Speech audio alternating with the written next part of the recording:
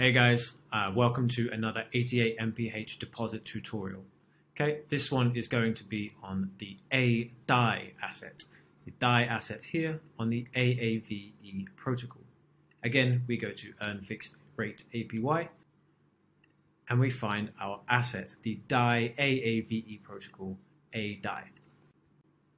Current APY for this asset is 5.1% APY, fixed rate. Okay, some people are wondering where the 5.1% APY comes from. Let me just quickly explain it. 88 MPH takes the 30-day EMA, exponential moving average, of the underlying protocol's asset. So, for example, this is DAI on the Aave protocol. Let's go to Aave, we find DAI. Okay, here. The deposit APY is 7.10% currently. It takes the 30-day EMA and then takes 75% of this 30-day EMA. That is to ensure that any fluctuations will not affect the fixed rate APY that you get. It's a very simple, quite elegant solution, I think. Next we have the MPH APY and the MPH APY temporary. This is on top of your returns on your DAI. This rate here is a fixed rate APY for your DAI coin. You will receive 5% over a year on DAI.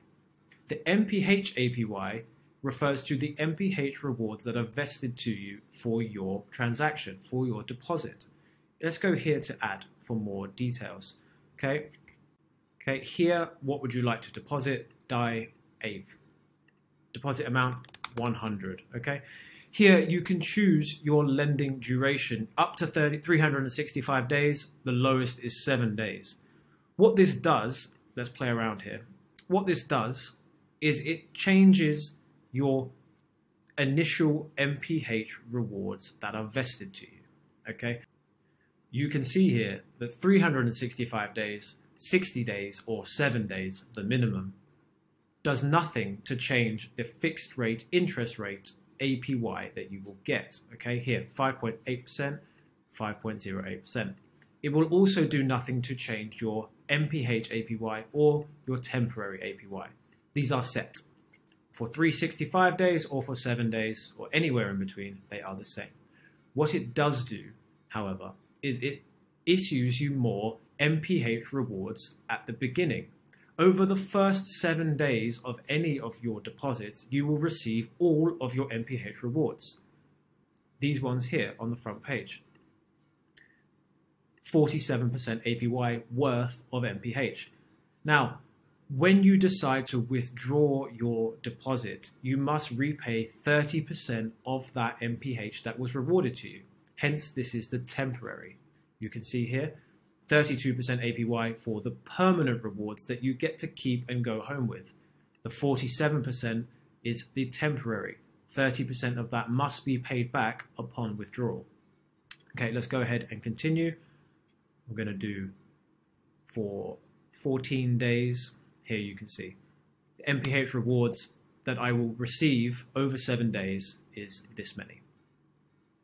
If I change that to 365, it's a lot more, you can see. And I get them after 7 days regardless of how long my deposit is for. Here, the MPH to repay upon withdrawal, this is the 30% here. Depositors need to repay 30%. This is the 30% that must be repaid if you are to withdraw your deposit. Okay, so don't spend them all right away and be shocked by that. Okay, let's go to continue.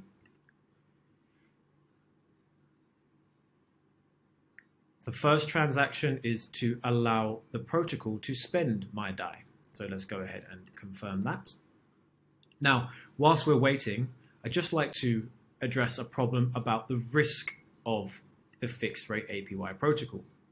There's lots of information about it here in the documentation if you go to how 88 MPH works. So I'm going to Eli 5 it real quick. Okay, the DAI deposits into the Aave protocol. This is an example. All are the same. Here, all $591,000 worth of DAI, all these deposits are collected into a single pool, not kept separately. This is for two reasons. The first one is overlapping deposits. If I deposit into the pool and my variable rate drops below that 75% threshold that 88 MPH sets, then you might think I will risk insolvency. My debts cannot be paid. Well, if someone else deposits into the protocol maybe an hour later or an hour before, there's more money in the pool to help if my underlying protocol drops down. Okay, that's step one. Step two is the risk balancing. For example, if the Aave protocol for DAI, the variable rate interest goes up above the original peg, then there's more profit being made than originally planned for. This extra profit can be saved in order to help for site-wide insolvency, to help for insolvency issues for maybe another protocol's lending drops down below the initial peg. These are all benefits of the pooling. Okay, there's more information here on how 88 MPH works. Here, how does pooling help? The last method is the floating rate bonds purchase. Here, okay, I did a video on this recently, buy floating rate bonds. What this means is that you can immediately purchase the bond that someone else has created on the front page. Once you've purchased it, there is no longer any debt to the system, they have been paid. So you are a happy bunny. So that's three of the ways in which 88 MPH helps to manage the risk of providing a fixed APY protocol. Pretty great. Okay, and our transaction is ready. See how much gas. Ooh, okay, let's confirm that and deposit into the protocol. Now our transaction has been sent to the network. Let's see how long this takes. So whilst we're waiting, I'll quickly summarize, okay? Here we have DAI, the asset on the Aave protocol, the DAI asset. The fixed APY here, 5.1%, is garnered from Aave's 30-day EMA, exponential moving average, of the last 30 days of their variable rate protocol, okay? 75% of this average is then given as the fixed rate APY. MPH APY is your permanent MPH rewards APY percentage in return for using this protocol. The MPH APY temporary is the amount that you get before you have to return your 30% upon withdrawal. I hope that makes sense. And remember, you can deposit for as long or as little as you want. It does not affect the APY, it just affects how many initial MPH rewards you get. Okay, let's check the MPH vesting tab on the left here.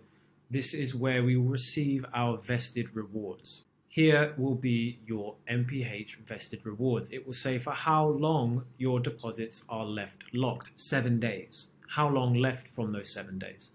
The full amount that you will receive after 7 days, the current withdrawable amount, they're vested, remember, and the withdrawal amount already, how much you've already taken out.